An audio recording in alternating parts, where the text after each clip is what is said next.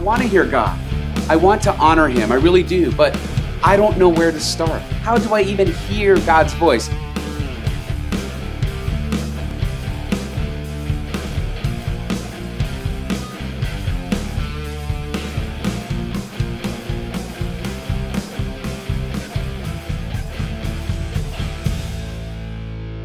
Hey everyone, welcome back to our second installment of this sermon series called Failure to Launch: 4 Common Obstacles to Living Your Purpose and How to Overcome Them. And this is the time of year when you want to launch. Everything is launching. And you want to make sure that you are able to maintain your connection with God during this really crazy, overscheduled, stressful time. And that's what we talked about. We talked about last week a bit about the first obstacle, which is stress. Stress can derail you from what God wants for you, because the more anxious you get about things, the more you just want to do anything to get rid of that stress. And you might decide you want to exchange God's plan for your plan, because your plan will move things along faster, you think. That's one of the obstacles to launching into our God-given purpose. And listen, not for nothing, you're stressed for a reason. You have so many things going on in your life, but that is such a big obstacle, and we got to let God remove that obstacle. Not that you'll never be stressed, but to understand how to let that not take a toll on you spiritually. And of course, God offers a different way, a better way. Jeremiah 6:16 says, "This is what the Lord says, stand at the crossroads and look. Ask for the ancient paths, ask where the good way is and walk in it, and you will find rest for your souls." Now, in all of that though, let's also not forget the rest of our why. There's a lot of talk about that nowadays, about understanding your why when you go to do things. And a lot of it is about your job or about your sense of calling. Understanding your why is important because it keeps you going when you're tempted to forget your why, when you're in the middle of all the weeds, when you're in the middle of all the details, or you're going through the hard times. To remember why you're doing it in the first place is really important. And so our why definitely is what we get, that we will find rest for our souls, but it's also about what we've been given. This is a picture of Annapurna, which is in Nepal. It is the 10th highest peak in the world at 26,545 feet. Now, back in 2010, 3 hikers were stranded on this summit. They were stranded at about 22,900 feet. They thought they were as good as dead. The weather had just put them in a situation when they were literally stuck, and they thought their life was over. And really, it should have been, to be perfectly honest, because there is no way you do a rescue on that summit at 22,900 feet. But thankfully, Captain Daniel Oftenblatten, that's a pretty cool name, and a mountain guide named Richard Lenner, they went for this daring helicopter rescue. They had a line, a big line, cable coming down from the helicopter, where Richard was at the bottom of it, swinging in the wind at 22,900 feet. And he physically took all 3 of them one by one, and they flew them down to the 9,000 foot where base camp was, at 9,000 feet. It was the most daring rescue. I could not even imagine. Think about if that was you would honor those 2 guys for the rest of your life. You would find a way to make sure they knew how grateful you were that they gave you a chance to live. When there was no way out, when they were absolutely stranded, when they were as good as dead, they came and did the impossible and rescued them. I mean, man, I'd probably be naming my kids after them. I would be doing, just to honor them. I couldn't do enough to honor the fact that they rescued me. You know, this is the same idea that's behind what Paul says in the book of Romans. You know, think about it. If we would honor somebody who rescued us like that, how much more should we be honoring Jesus Christ with the way that we live? Why? Because he rescued us from sin and death.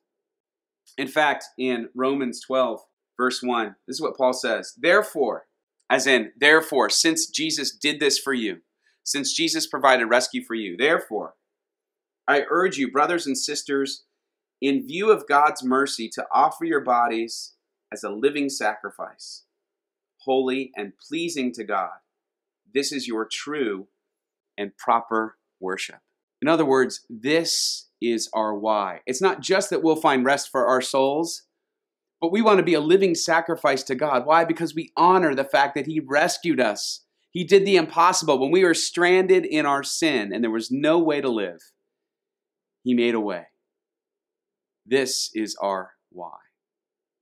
But then usually we get to this next step, and this is the place where we tend to get stuck. Is we say, I want to hear God.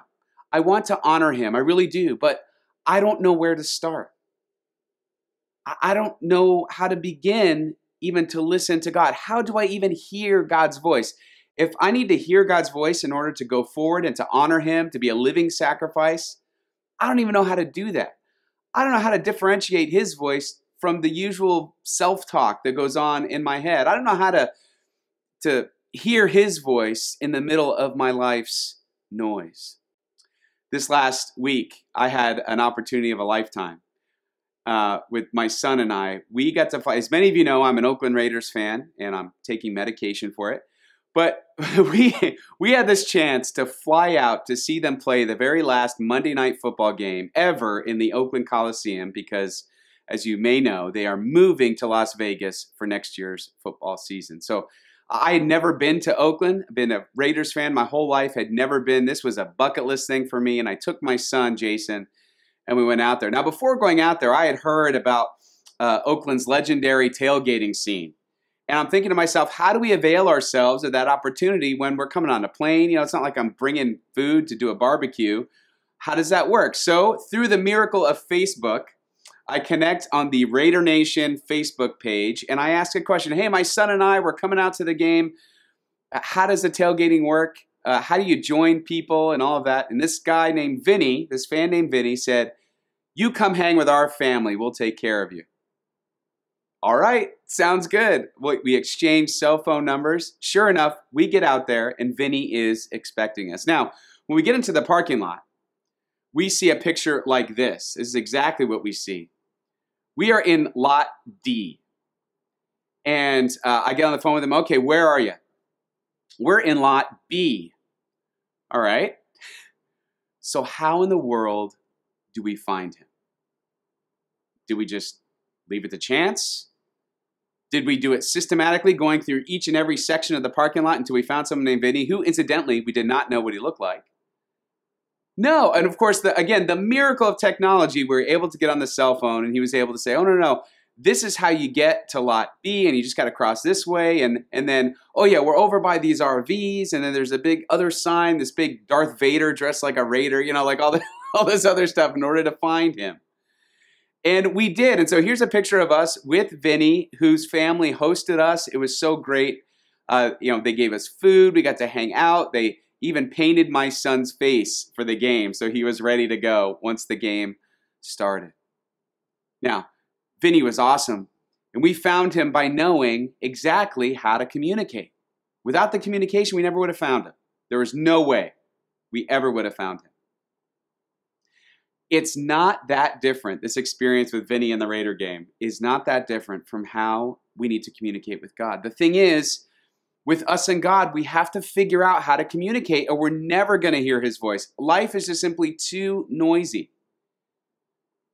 And here's the thing, we tend to have selective hearing anyway.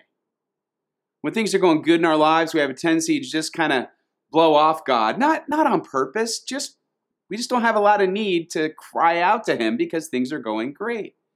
And then all of a sudden, and don't worry, He's still speaking to us even during the good times, but, we have selective hearing. And it's in the bad times we cry out to God. Selective hearing, I often imagine myself as a kid when I was at my friend's house swimming, and my mom would come to pick me up. I'd always dive under the water to pretend I didn't hear her or see her when she was calling me. Selective hearing. And I think, and obviously, it didn't fool her. It just made her mad. Thankfully, I think God's a lot more gracious. But I think it's similar in that we have selective hearing with God. So how do we turn that the other way? How do we focus our hearing? How do we communicate in such a way that we can hear from God, follow where He leads, and be that living sacrifice that we want to be, not just to get rest for our souls, which is wonderful, but also to honor him and what he's done for us. Well, Paul, thankfully, in this next verse, tells us exactly how to do it. If you've ever wanted to know, how do you know God's will for your life? How do you know the purpose you've been called to? How do you hear God's voice? He actually says it in one verse, so get your highlighters out. He says this: do not conform to the pattern of this world. Do not conform to the pattern of this world. What's that mean? It just means, as the world does, don't just do what the world is doing. What's the world? It's kind of society or human culture apart from God.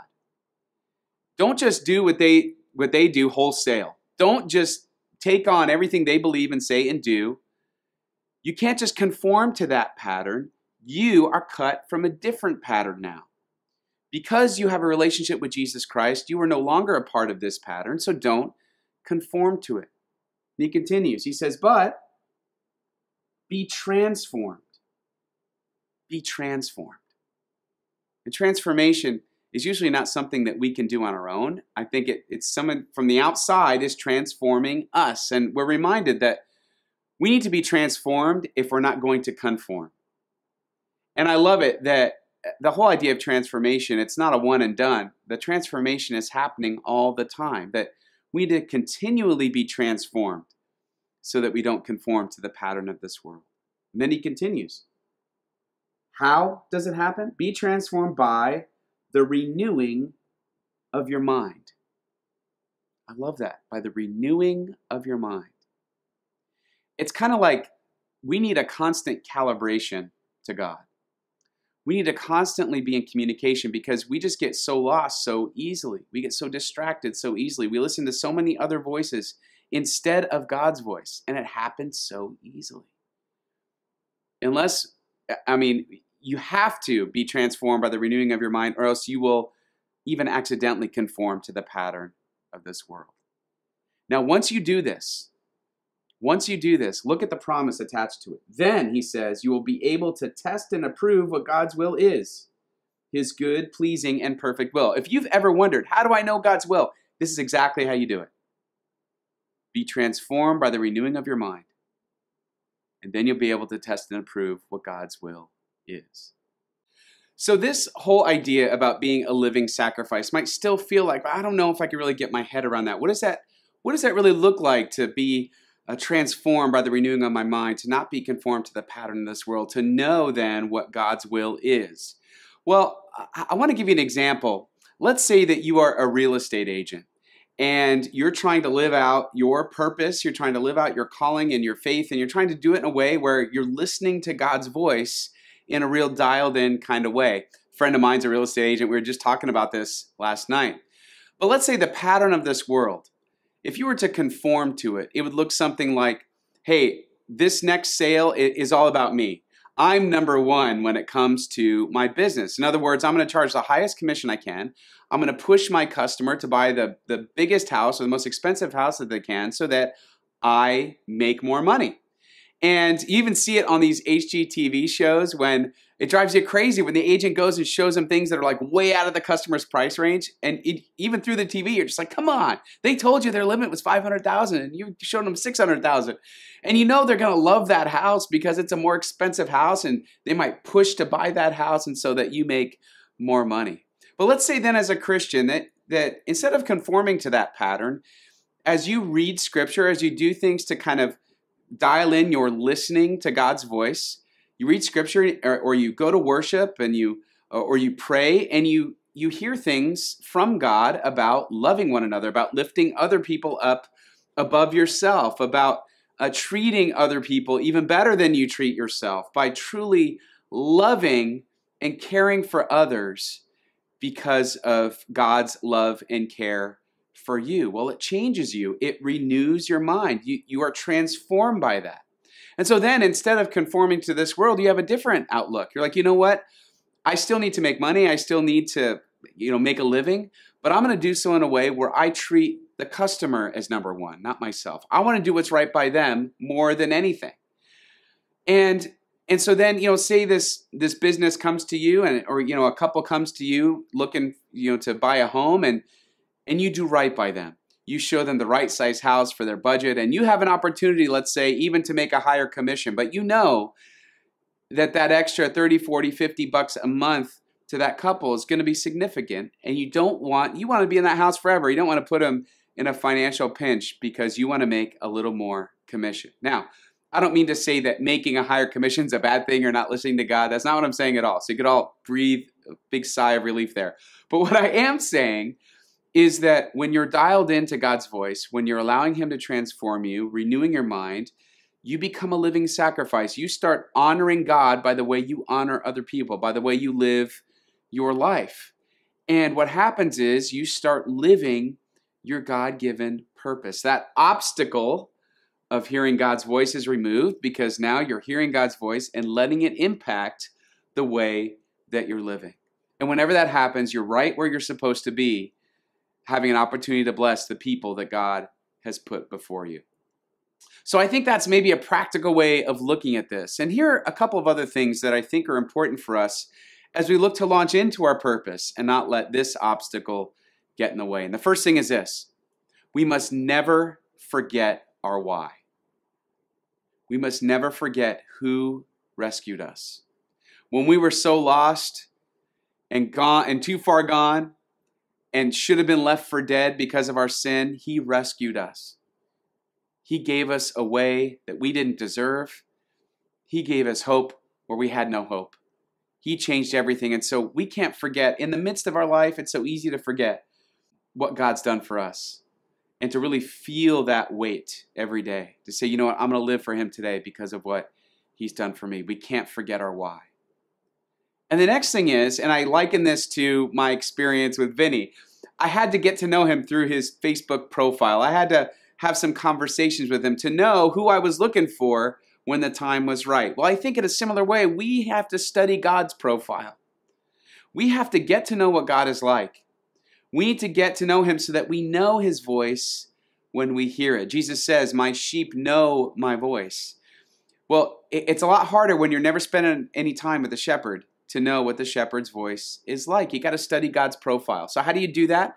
Well, you dial in. You get rid of the selective hearing and you come up above water and you dial into some of those spiritual practices, these ancient practices that have been going on for as long as Christians have been following Jesus.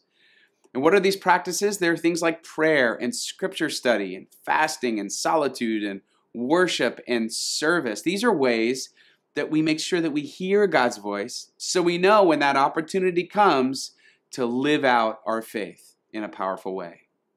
And the third is this: you can't just roll into the parking lot with no plan. You can't just roll into your daily life with no plan on how you're going to communicate with God. You have to know, hey, I'm going to call in at this time and get coordinates on how to get to you today. I'm going to call in. I'm going to dial in. I'm going to do this. And for many of us, it means setting up a regular routine. We talked about this a little last week. Setting up a regular routine where you're checking in with God. But you got to predetermine that. It usually doesn't work to just I'll just take it as life goes, because what usually goes is our quiet time with God because we get too busy or we forget or, the pressures of everyday life get us. You really need a plan ahead of time if you're going to hope to hear God's voice. But then here's the wonderful thing. Once you do, and this is everything, is once you do, you're going to be right where you're supposed to be. And there's nothing quite like that feeling when you know, hey, listen, I have hopes and dreams. There are places I want to go and things I want to be and do. But I know that because I've been connecting with God, that I'm dialed in, I know that I'm right where I'm supposed to be. And I don't know who that next opportunity is going to be to bless. I don't know about that, what couple is going to be looking to buy a house. I don't know who that's going to be, but I know I'm right where I'm supposed to be. I often think of Acts chapter 2, verses 1 through 4. This is when, the first, the disciples, Jesus tells them, you stay here. I'm going to ascend into heaven. You stay here. And if you stay here in Jerusalem, you're going to receive the Holy Spirit. That was all the instruction they got. They didn't get anything else. It wasn't like, and then there's going to be, let me give you the 4-part plan of how your life's going to work out and how you're going to live out your purpose. No, he didn't do that. He just said, just stay here and wait. Don't leave. And I imagine that was harder to do than it looks like on paper. You know, when Jesus didn't come back the next day, or when they didn't receive the Holy Spirit the next day, and then the next day, and then the next day, and then, I mean, they had to live, they had to eat, they had to figure out things. These were mostly people who were like fishermen and had a trade that they couldn't go back to yet, wherever their hometown was. How are they going to make it? How are they going to survive? I'm sure they had lots of questions, but they stayed. They listened. And what happened was they were right where they were supposed to be. Just look at what verse 1 says. It says, when the day of Pentecost came, they were all together in one place. Now, usually that's a verse that we might just quickly read past, but what that's saying is they listened. They were all together in one place. They were right where they were supposed to be. Suddenly a sound like the blowing of a violent wind came from heaven and filled the whole house where they were sitting. They saw what seemed to be tongues of fire that separated and came to rest on each of them. All of them were filled with the Holy Spirit and began to speak in other tongues as the Spirit enabled them. In other words, they were right where they were supposed to be so that they could receive the blessing of God and then give the blessing of God to others. In other words, they didn't fail to launch. So what about you this week? Are you ready to listen? Have you heard God's voice and you're pretending to go back under the water so that you don't have to get out of your comfort zone? I know, it's hard. But maybe this week, maybe this is the week that you start to study God's profile a little bit more. That you start hearing His voice so that He can break you out of that conforming to the world and transform you, to renew your mind so that you'll know what His will is. Listen, let's let God remove this obstacle so that we can hear Him and that we'll get launched into our God-given purpose. Have a great week, everyone.